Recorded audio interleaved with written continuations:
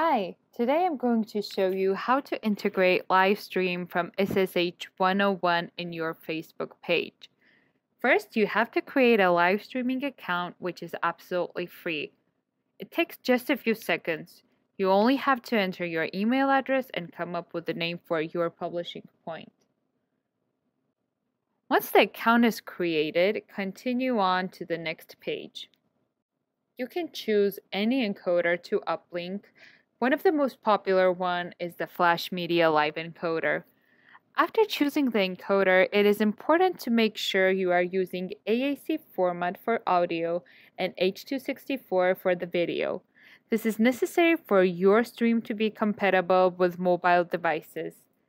Since Flash Media does not come with AAC audio by default, you will need to install it from main concept. Now copy the Facebook embed code and let's go to Facebook. In order to do the integration, make sure you are the admin of the page you would like to integrate with. I'm going to use SSH 101 Facebook page for demo purpose. In the search bar, look up for the static HTML iframes tab application. After you find it, go ahead and click on the Add Static HTML to a page and select your Facebook page you would like to add the live stream tab. Click on the Edit button, paste the player embed code we just copied from the SSH 101 page. Don't forget to press Save and Publish. In the tab name and image, you will see the name is Welcome. You're able to change it to anything, and in this particular case, I'm going to call it Test TV.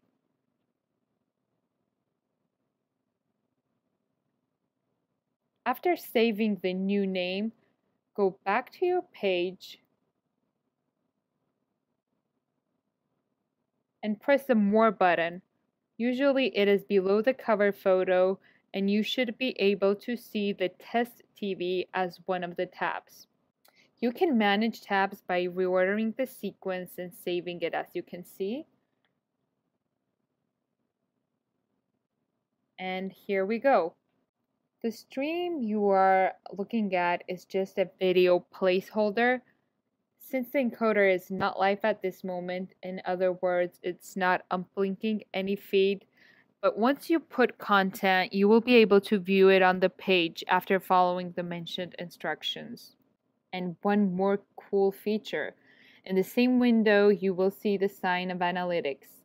If you're using Google Analytics, configure it and you can integrate the Universal Analytics ID, also called UAID, directly into the page and you can see the statistics.